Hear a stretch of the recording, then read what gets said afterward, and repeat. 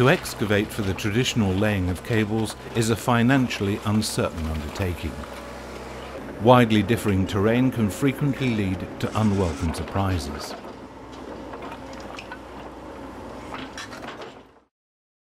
Push and pull is a both simple and exceptional concept for the laying of cables for wind farms, for example. The method is based on propelling and winching the cable through an already laid SRS pipe.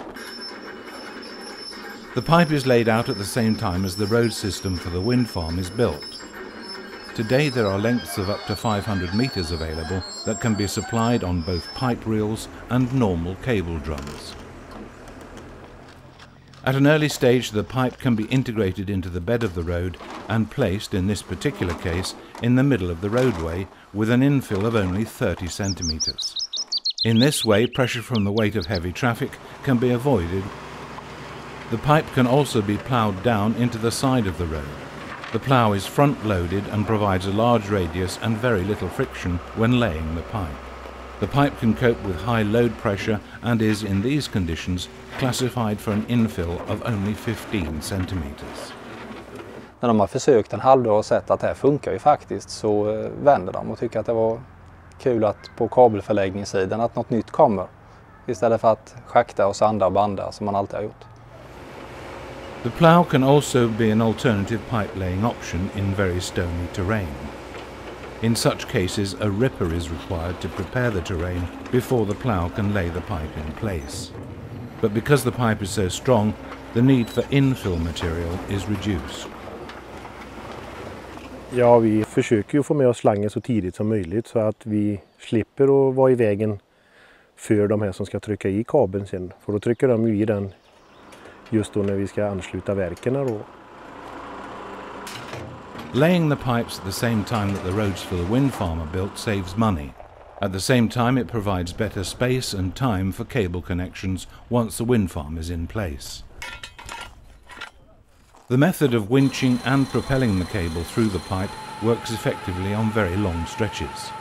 The equipment that feeds the cable into the pipes is small and light, but powerful. Here, a cable is being propelled into a pipe length of only 120 meters. A winch is not required for this, but with a winch and double feed units, the system can cope with lengths of up to 1 kilometer. Before the cable is inserted, a lubricating ball is run through the pipe with the help of compressed air. This takes with it a pull-through from the winch and lubricates the inside of the pipe so that the cable subsequently glides more easily through the pipe. The ball also removes any water that may have accumulated inside the pipe. The lubricating ball also pulls a sonar with it, so that it is easy to discover and locate any damage or constraint within the pipe.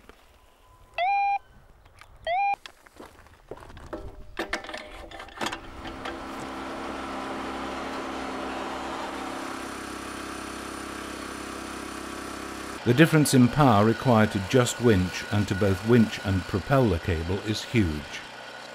The method of propelling the cable reduces the curve friction against the pipe and considerably reduces the power requirement over long stretches. The equipment feeds in cable at a speed of between 16 and 20 meters per minute, regardless of the length of the stretch. To set up the winch and feed units takes only 20 to 30 minutes. And no heavy machinery is needed to handle the equipment.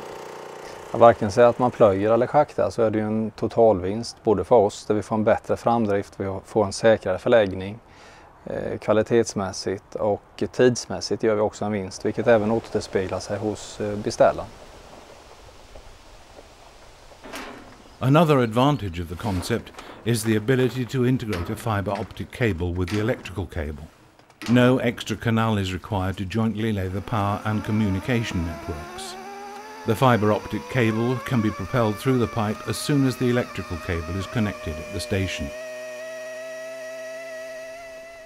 The push and pull concept reduces the cost of laying cables by coordinating with other excavation operations.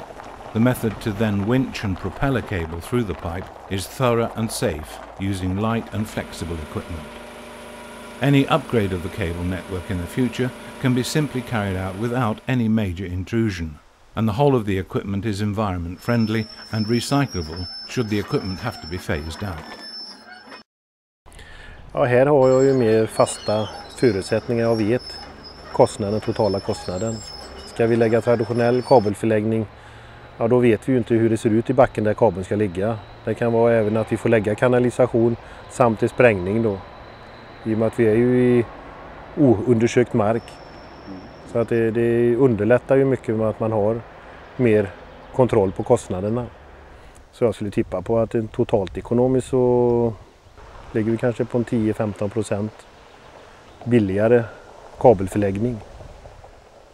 Push and pull provides a smarter network at the right price.